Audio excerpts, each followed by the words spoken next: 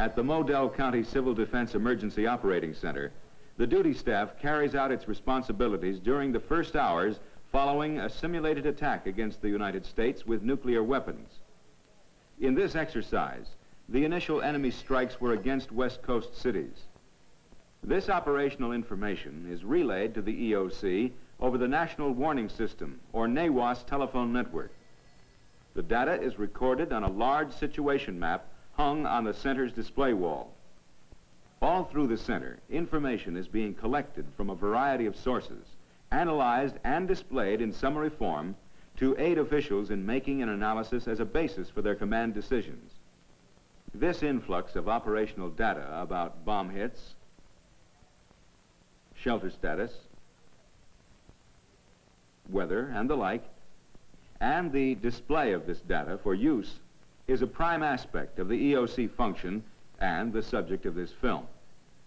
If the county is to be directed and controlled by its government from the shelter of the EOC during a nuclear emergency, that EOC must be stocked with all the important facts and figures in readily available form which relate to the outside situation in regard to people and resources.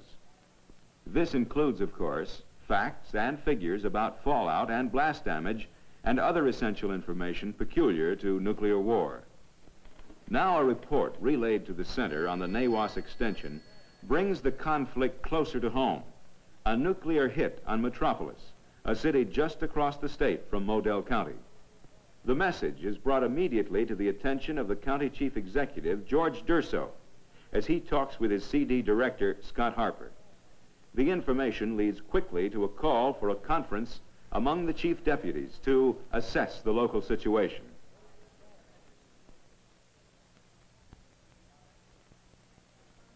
On a map of the state, the RADEF officer marks the city that has just been struck. This is 150 miles to the north of Modell County and the county seat of Central City, where the EOC is located. The briefing gets underway as officials use the information displays to help them clearly set forth the status of the population and resources of Modell County as it girds to meet this new challenge.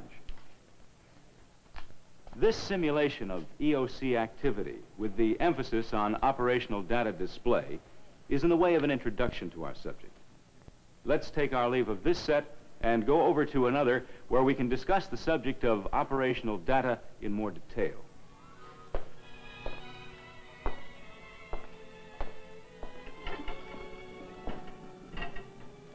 Perhaps we can get back to the EOC later to see how the exercise works out.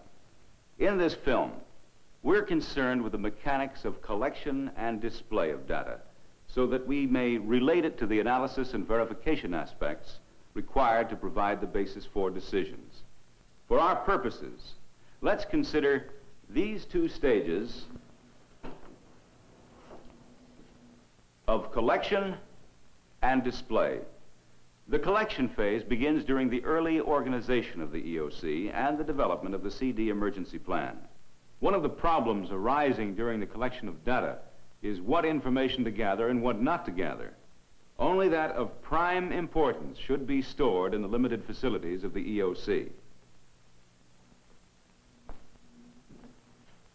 Basically, the EOC is first concerned about people and then resources. As this list indicates, population information is of highest priority. In the following categories of resource items, the relative importances may vary with individual judgment, but in any listing, these would be included. Information or data regarding these areas must be on hand in the EOC, either collected in advance or fed in during an emergency if the officials are to make intelligent decisions based on facts. How is this information collected? Well, we have some views of Scott Harper, the Modell County Civil Defense Director, during some of his collection activities. Let's watch. Kill the lights, please.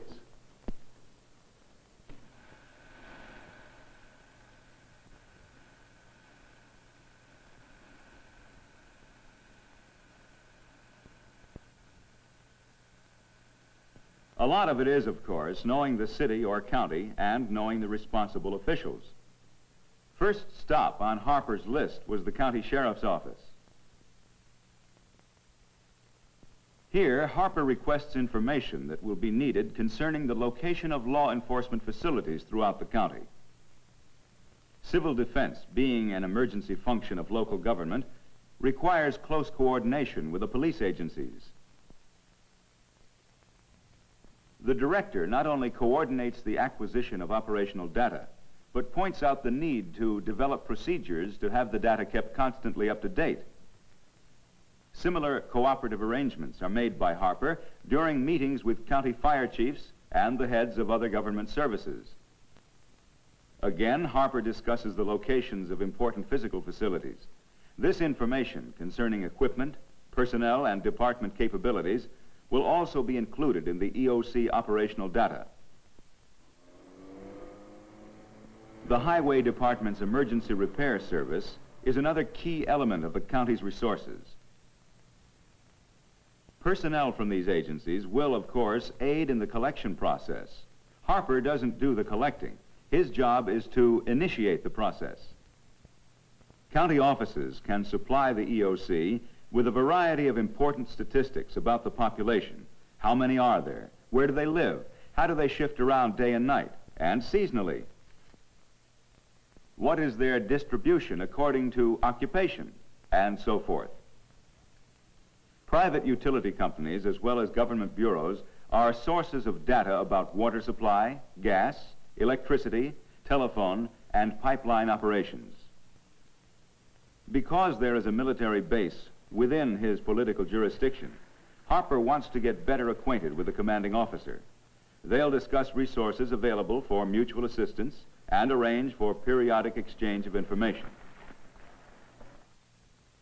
And in addition, state and federal agencies can be a bountiful source of useful compilations, surveys, statistics, tables, charts, and other facts and figures useful in the EOC. Lights on again, please. And so collection is the activity of deciding what data is important and then getting it. And remember, collection involves the preliminary gathering of basic information. Also, the firming up of arrangements to ensure the continuing flow of essential data into the center to keep the information up to date. And finally, a system of emergency reports to supply vital facts about the developing situation during periods of crisis. This is the collection of operational data.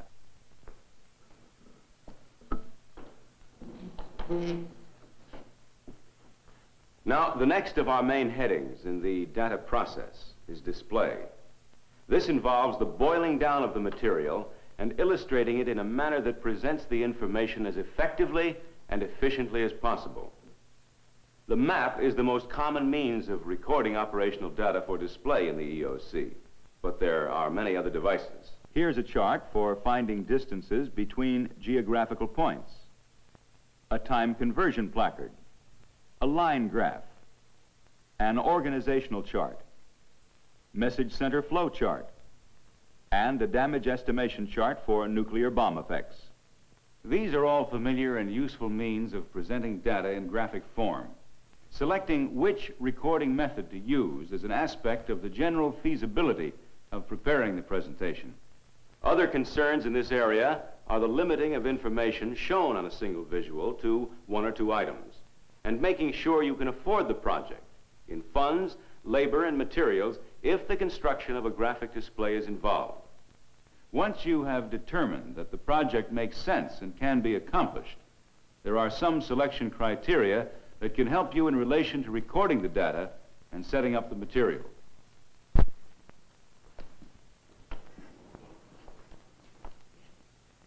Simplicity and neatness are obvious, but nonetheless important. Statistics can be meaningless if not shown in comparison or relationship to some understandable yardstick. A dot may tell us little, except possibly yes or no. But several dots, connected by a line, set up a relationship that shows a trend, past performance, and movement. Symbols should be easily understood. We've all been looking at weather maps for years, but you probably don't know what this means. A gale force wind from the northeast. EOC people will often have little time to train, so use obvious symbols. And finally, don't throw data or logbooks away until you are sure the information is no longer needed.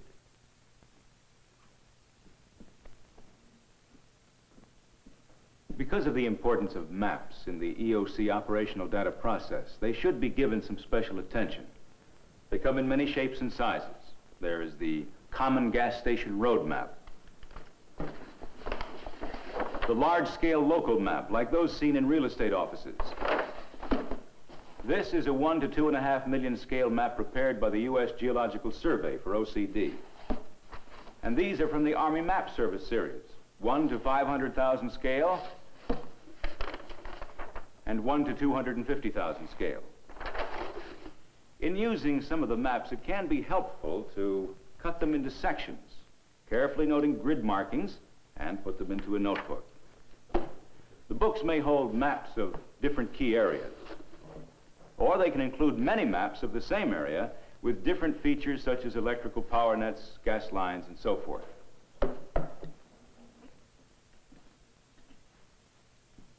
In indicating population and resources on a map, the equal value dot method is widely applied. This is New York State, with each dot representing 10,000 people. For a rural area, a smaller dot value is necessary, as here, where each dot represents 5,000. Still smaller values can be assigned for large-scale local maps. In this case, 1 dot for every 1,000 people. Note that this map shows urban population distribution for daytime and for nighttime by color coding. The equal value dot method may also be used for resources distribution, as here, for indicating area dwelling units. But when precise geographical location is important, each dot usually stands for a single installation, as in this display of bridges and underpasses in a highway system. Obviously, there is much more to know about maps than we're able to present in this picture. After the operational data has been collected and recorded on a chart or map, the physical means of presenting it or displaying it are many. Principally, flat panel displays are employed, being cheap and available. This includes the simple notebook shown earlier, and also the popular chalkboard or blackboard. Besides being inexpensive, it's easy to maintain, and the use of colored and fluorescent chalk can make it an impressive and adaptable aid. Another flat panel is the magnetic board, which may also take chalk, as here. Its most desirable feature is that suitable symbols or figures can be employed for clarity, and they can be easily shifted from one point to another. Such as this. Many representational figures are commercially available, and magnetic clips can also be obtained. Similar to, but somewhat cheaper than the magnetic board, is the felt board. If a good grade of material is used, the symbols should adhere with reasonable persistency. The pegboard, much used in our homes and stores, can also be adapted for display of information. Colored ribbons can be used, as in this example, or strung from peg to peg to form a line graph. Pegboard is inexpensive and can be cut to any shape desired. Illustration board with acetate overlay is useful where you wish to indicate a changing situation against a permanent background. And of course, there's our old friend, the bulletin board, which can be a more expensive cork variety, or if the budget's really tight, can be simply a piece of beaver board. And finally, we find that a blanket can make a workable display surface, as can plain brown wrapping paper. So if you're going to pin, paste, or put up a data display on a flat panel, you have many backgrounds to choose from. Three-dimensional displays may be valuable in special cases, but they are too expensive and difficult for most purposes. However, projection of material, not requiring special preparation, can often be effective. Lights out, please. The opaque projector can be used for showing a special map to a group, such as this one, or perhaps a news picture depicting disaster damage, such as this one. An ordinary typewritten page, though, as we can see here, is not projected with sufficient clarity. Lights on, please. The overhead projector is more elaborate, but has some special advantages. The image can be projected on a large screen with a short throw. It can be shown with room lights on, and it can present a rapidly altering situation quickly to a large audience. The projection of data on a screen or against the wall can have the effect of attracting attention and is sometimes the best means of getting information across with extra urgency.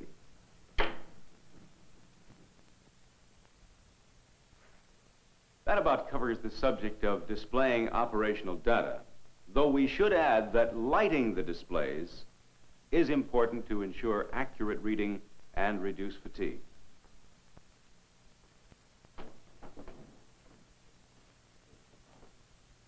The final category into which we divided our material is use. The use of the displayed data, as we've seen, is fundamental to the operation of the EOC. Examples of data use were dramatized in the introduction to the film. Let's go back now to the EOC for one more example. The simulated attack is over. For this exercise, the conflict lasted about 1 day, but Metropolis, across the state, was hit by a large nuclear weapon.